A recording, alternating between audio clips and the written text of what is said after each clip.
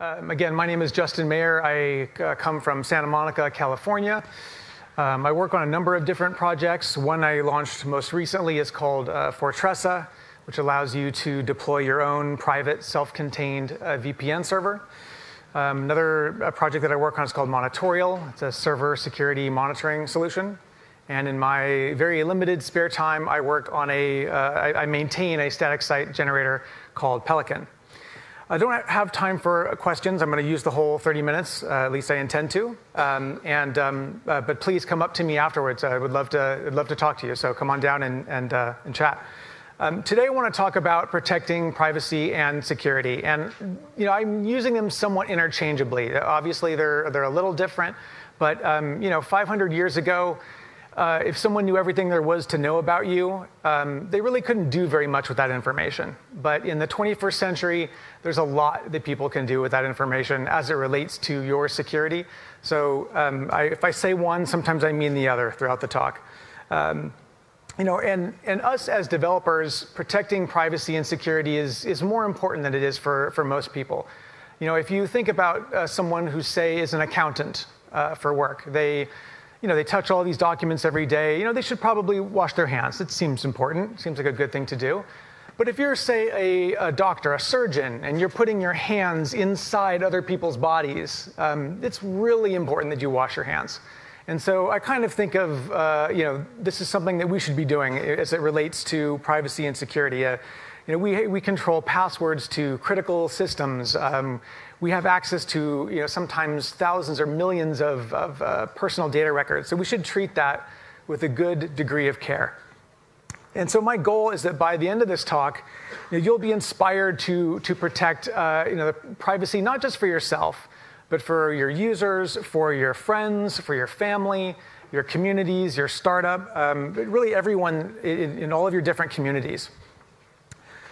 And when the security and privacy issues started, it was kind of like a trickle, and then it was a leak, and now it's just a full-blown flood. There's not a week that goes by without some terrible breach of some kind or other. And the privacy breaches are, sometimes they're accidental, and sometimes they're intentional, because companies, their business model depends on data mining, your private information. And these privacy breaches are even more worrisome. And let's talk about a little bit about what this data is. It can be referred to as personally identifiable information, or PII. It can be birth dates, social security, pension numbers, national ID numbers, street addresses, email addresses, employment information, income data, and that's just the textual data. What about photographs? We sometimes have thousands of photographs of ourselves throughout our whole lives. That can be used for facial recognition, for all kinds of things, fingerprints, iris scans, location data. Every place you go with your smartphone, and let's not kid ourselves, that's everywhere you go. Because how many times do you go somewhere without your smartphone? So all of that information can be used for all kinds of purposes that you may not like or intend. And you can find out, sometimes what those, which of your data has been found and in which breaches. There's a site called Have I Been Pwned? I don't even know how you pronounce that. And the answer to have I been pwned is most likely you have.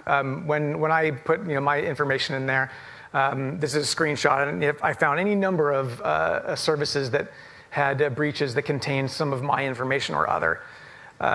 So the question is, what can we do about this? And there are some things that we can do to make the situation a little better. I want to touch on encrypted DNS. This was something I was interested in for a time. It seemed like this sort of last mile type of thing where we make these requests and they're really unprotected. Your ISP can see everything you do anyway.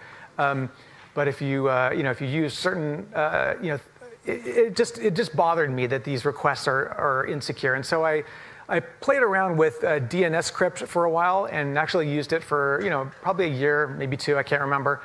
And I had some issues with latency sometimes, and sometimes the server would go down, and I would think it was my ISP, and it was actually the DNS resolver on the other end, and I would have to go and switch resolvers, and then everything would work again. And then on top of that, the creator of it decided that he kind of wanted to go in a different direction and mothballed it, kind of put it into cold storage, and then created a new thing. It was like DNS over TLS. And so the whole thing is so confusing and in flux that for me, I decided to just go in a different direction. And by the way, I'm going to have a lot of links in this presentation. Don't feel like you need to write everything down. You'll get copies of it later. So I'm sort of over for now the DNS encryption thing until they sort it out. So instead, I decided to focus more on virtual private networks. And I first started with SSH tunneling because you get some similar benefits, and I already had a virtual private server I could use, and I could just tunnel through it. But there's some limitations to doing things that way that I don't have time to go into. And so I eventually switched to using a VPN. And there's different kinds of virtual private networks. The traditional kind is you want to log into your company network when you're not there. Or you want to log into your home via your home router when you're not there and access things securely. But a more recent usage of VPNs is to protect your privacy on untrusted networks, which is more and more common because we're traveling more. Airports, hotels, all kinds of cafes, all kinds of places that we use these untrusted and often unprotected networks. And a VPN can help protect you from what you're doing. They're even beneficial when you're at home and at work, but I'll leave you to figure out what some of those benefits are. There's a problem, though, with VPNs is that the major commercial providers, they're logging. They say they aren't logging, but they have the potential to log huge troves of information. Every site you visit, everything you do via that VPN, they can see. And that's a lot of trust to be putting into a provider. So some enterprising individuals built something called Algo, which is a set of Ansible configuration. Ansible is a Python-based configuration management tool, for those that aren't familiar with it. And Algo is a great way of deploying your own VPN server. You can use DigitalOcean, AWS, Google Cloud, a whole bunch. They're adding new providers all the time. And this is really great for us because we know what a terminal is. But I would have people ask me, like, people who aren't in our industry, and they would say, hey, I know that I need a VPN. I want one. Which one should I use? And I never had a good recommendation for them.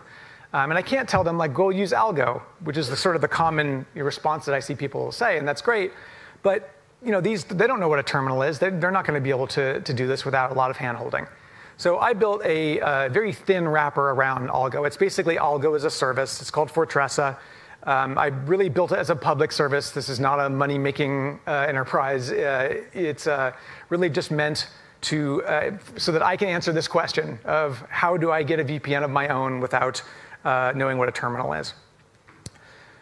I'm going to touch briefly on disk encryption, and the reason that I'm touching on it briefly is that it's gotten better. It's pretty easy to do these days. And why is it important, first of all?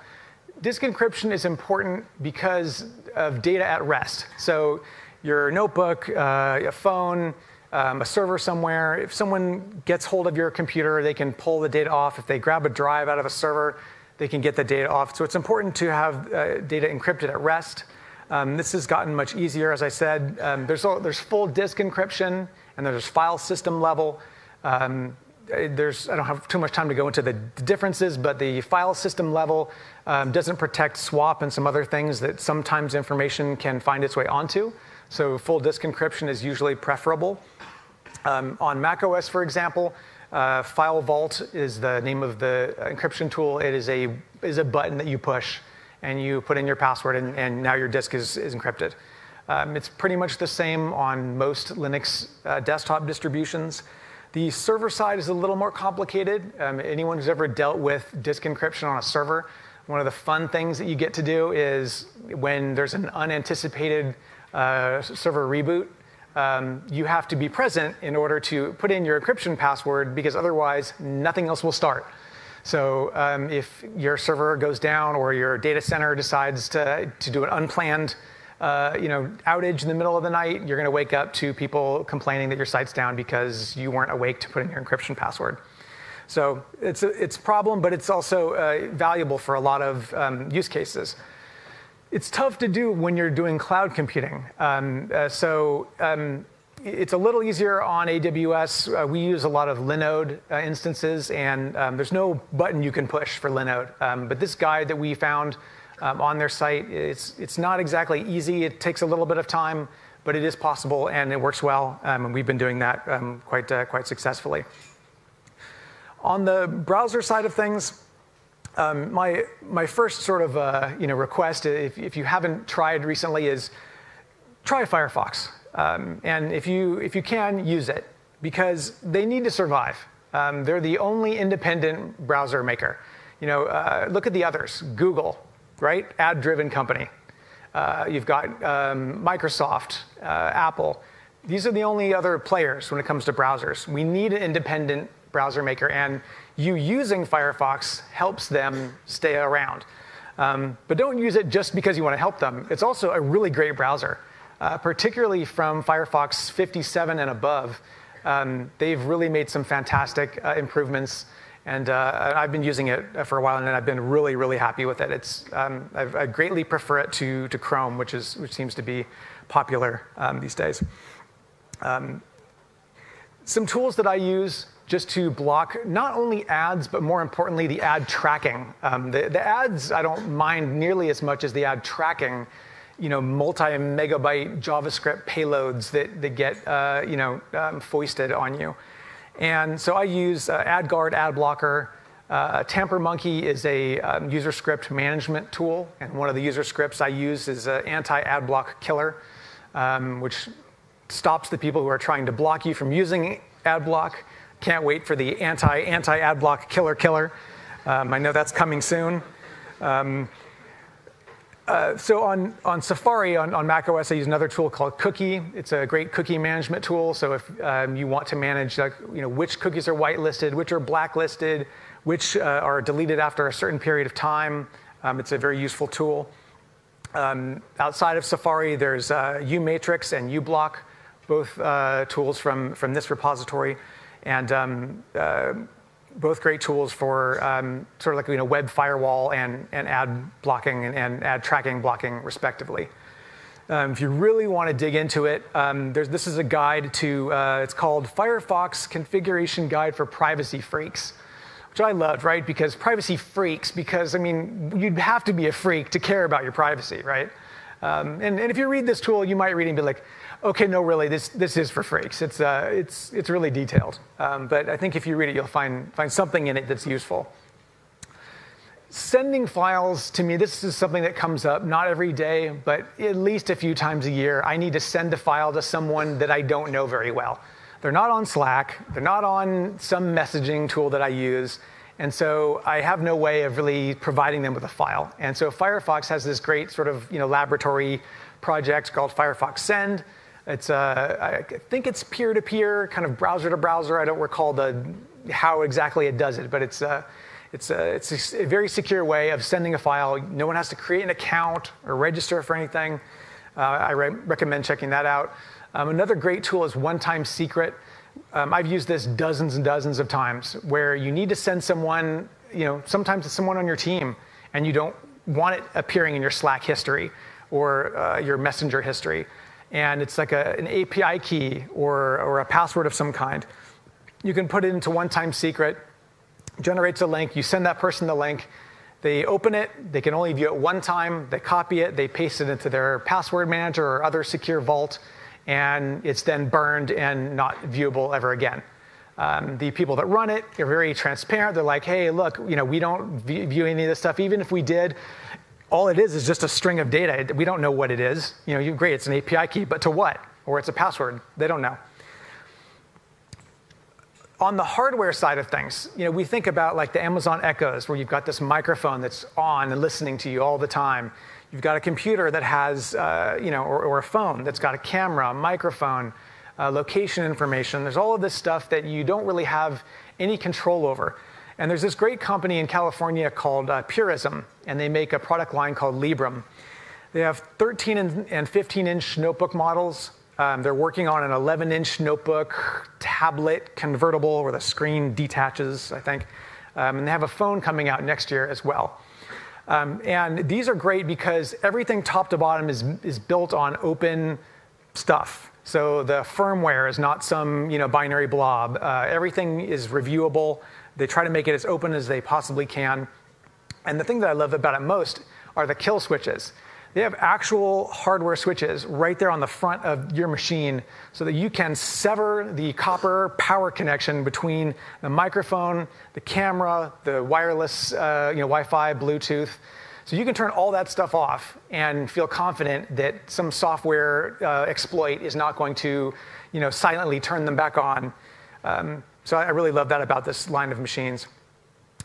A good pairing with Librem is Cubes. And this is a Linux distribution that is focused on compartmentalization. So you can have different virtual environments where you can have, this is my web browsing VM. And everything that you do in that sandbox is totally self-contained. It can be you could click on a bad link and get totally compromised and have it not affect any of your other virtual environments on that machine. You can create them, spawn, destroy, a lot of flexibility, really highly regarded by a lot of security researchers. You may be familiar with Tor. I wanted just to mention it out of completeness. Tor is an onion skin router. It's useful as a complement, perhaps, to a VPN.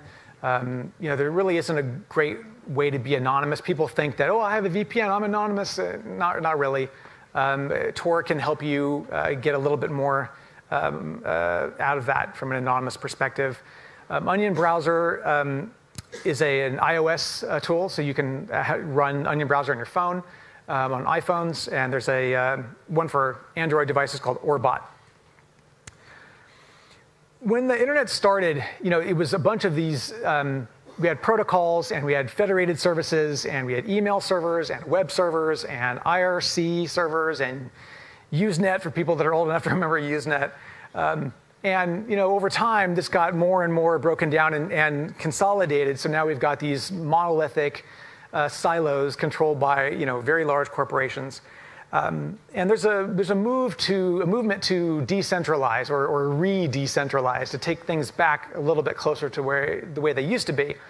And we talked a little bit about one category, right? VPNs. You could use a large commercial provider, or you can deploy your own server, using Algo or Fortressa. But what are some others? SyncThing is one that I've used for a few years now, and I use it as a replacement for Dropbox. It is a Golang-based synchronization tool. I have it synchronizing between my desktop and my notebook. It's fast, low CPU usage. Let's see, what else can I recommend about it? Really good release schedule. They release very frequently. Really responsive open source project. Highly recommended. If you have code repositories or issue tracking that you want to do and you don't want to use GitHub or Bitbucket, you can use GitLab's hosted service, gitlab.com. You can also use their self-hosted, which is what we use. And they have something called the Omnibus installer. It's very easy. We use Ubuntu, so it was simply an apt-get install, and we were up and running in almost no time at all. It's really easy to self-host.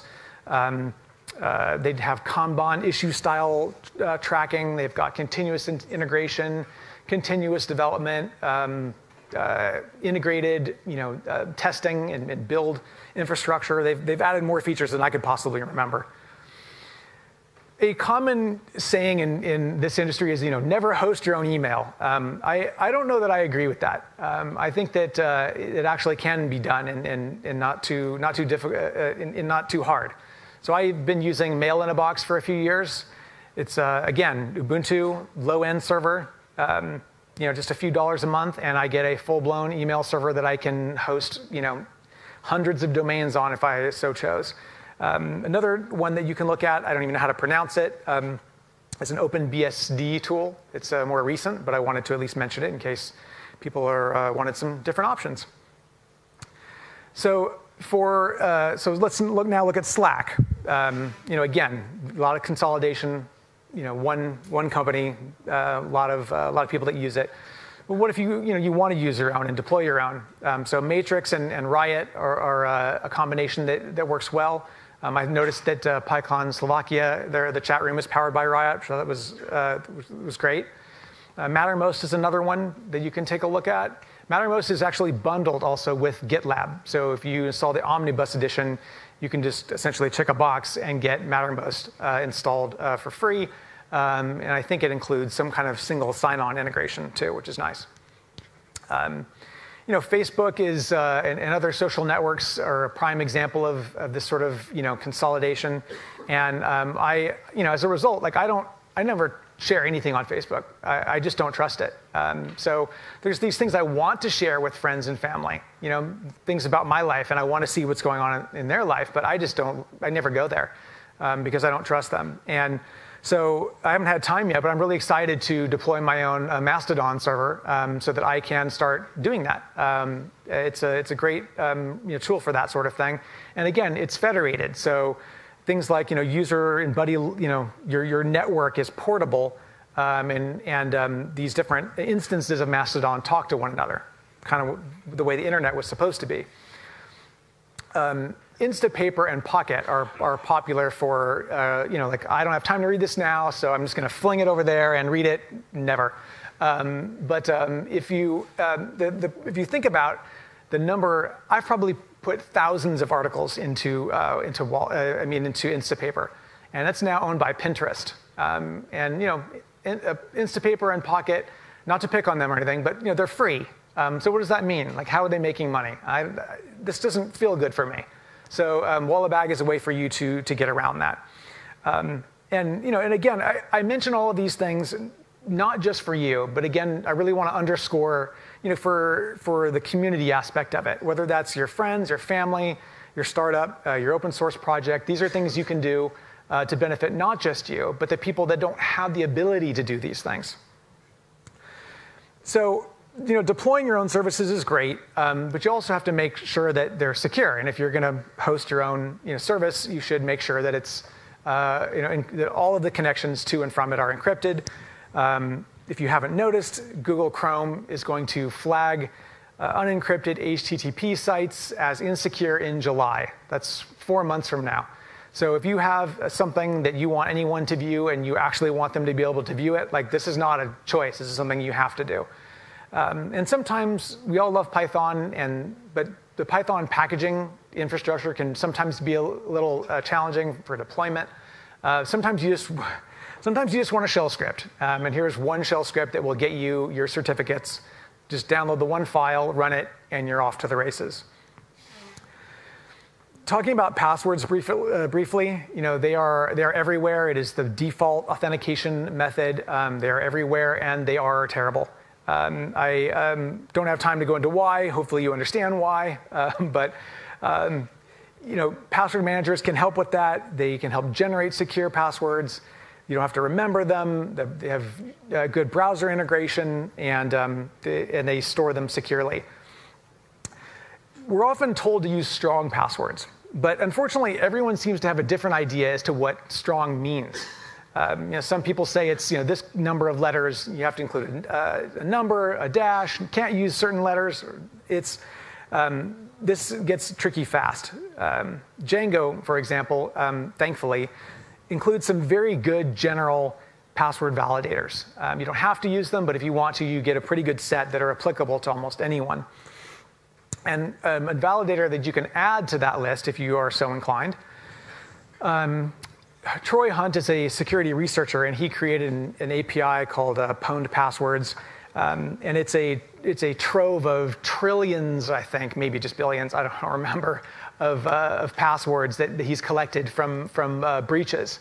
And so you can use, another friend of mine named Dan Lowenhertz wrote this tool. It's a Python CLI command line wrapper around this API.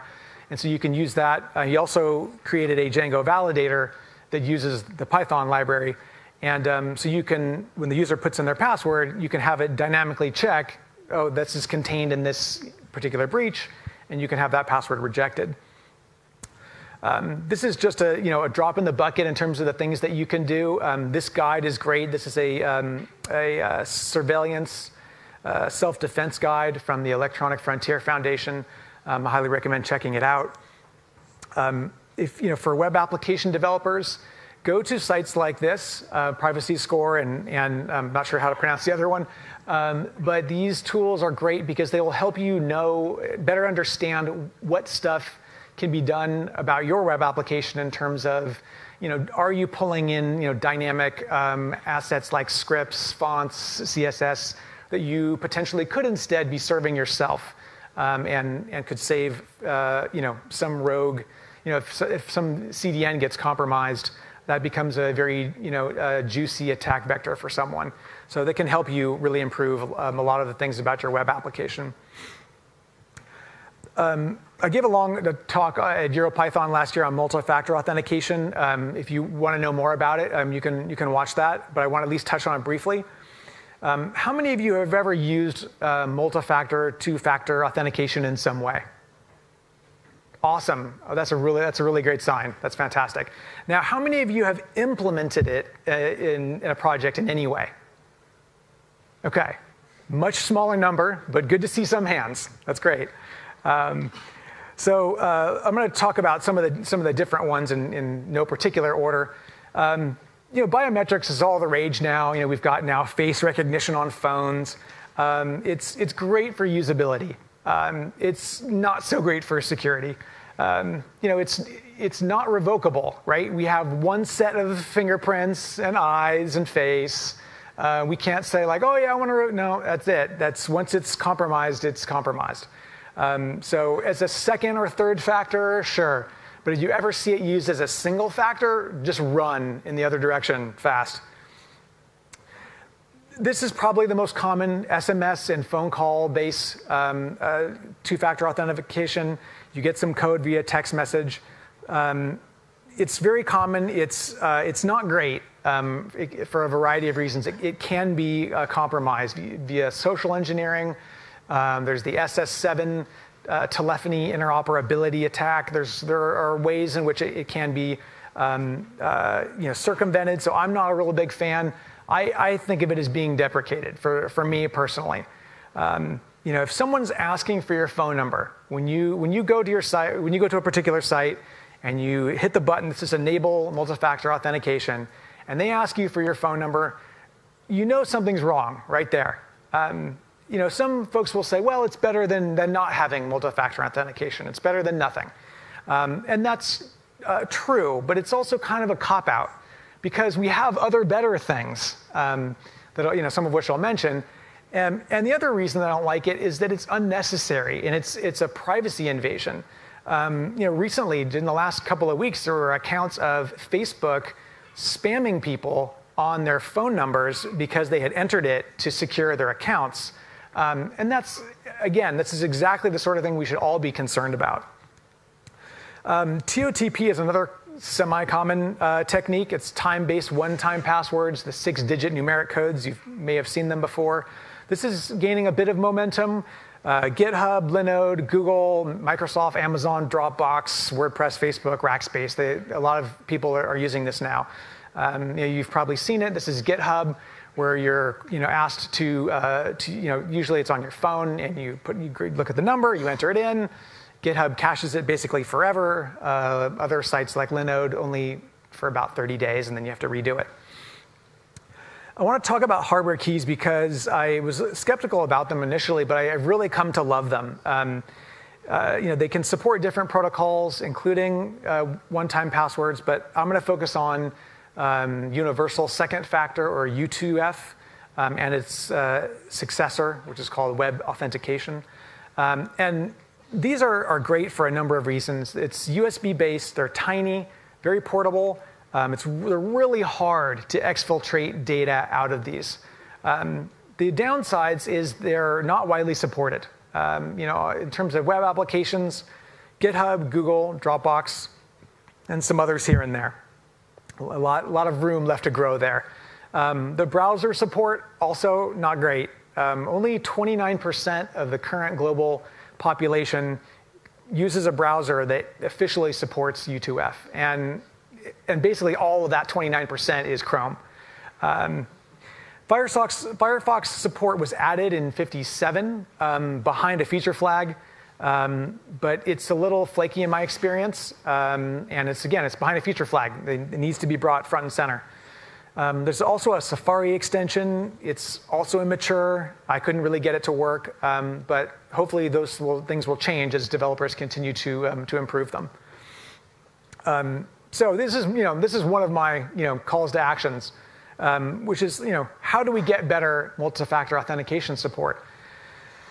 First is applying a pressure to both sides. The sites you use, your banks, your health insurance sites, your most valuable data. You really want to use those, and then browser vendors. So Firefox, Apple, try to warn them about it. Protect your users. Pressuring these folks is great, but build in multi-factor authentication in your own applications. When I built Fortressa, I was determined it was going to have it from day one, and from now on, every project I build is going to have it.